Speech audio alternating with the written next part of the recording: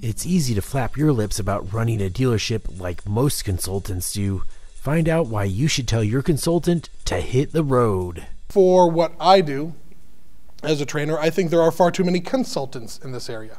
I think every single person that has read Automotive Digest for several years, or Dealer Refresh, or Automotive Digital Marketing, or Driving Sales, where we're currently at, people read and read and read, and they're like, yes, I like it. Maybe I'm not doing it here at the retail operation I'm at, but I'm going to get out of this and I'm going to become a consultant because I can regurgitate everybody else's stuff. And I think there's far too many consultants because I think dealers are slowly catching up as to what needs to be done. I don't think they need people to come in and tell them what needs to be done. I think it takes a trainer or an educator to show them what needs to be done. I know there are some of my main competitors who say, you don't need a trainer, you need a consultant. No, because a consultant will just tell you things.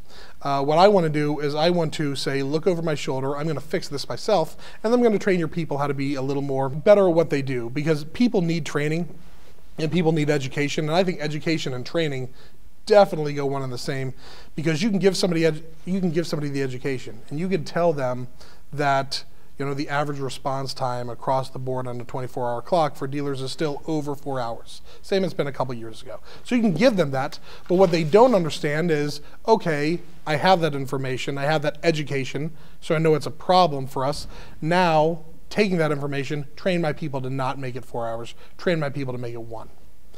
So I still think dealers need a trainer, such as myself or others, that can come in and say, here's the how, not the why to do your job or the why, what needs to be done, but here's the how to do it.